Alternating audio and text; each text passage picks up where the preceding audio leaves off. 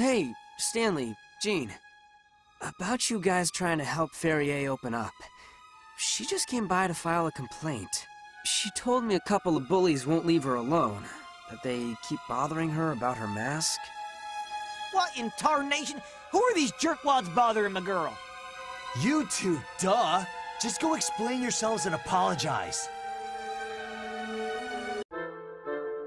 So that's what this is all about. You were only trying to help. Sorry I misunderstood that. We're the ones who should be apologizing.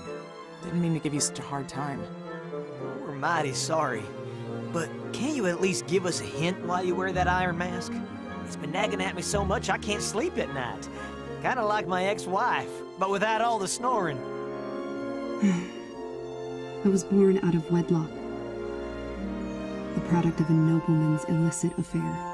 My features bear a striking resemblance to his mistress, my mother. If I were to be seen in public, my Lord Father's noble indiscretion would be as plain as the nose on my face.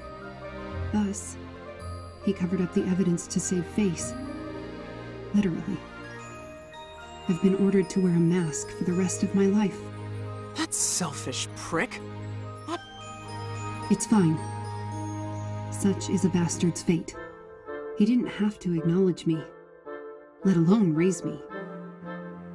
I have to be thankful for at least that much. You lucky bastard! Literally! Excuse me? Oh, the irony of it all. It's like rain on your birthday or paying for a freebie. I wish I had a backstory like that.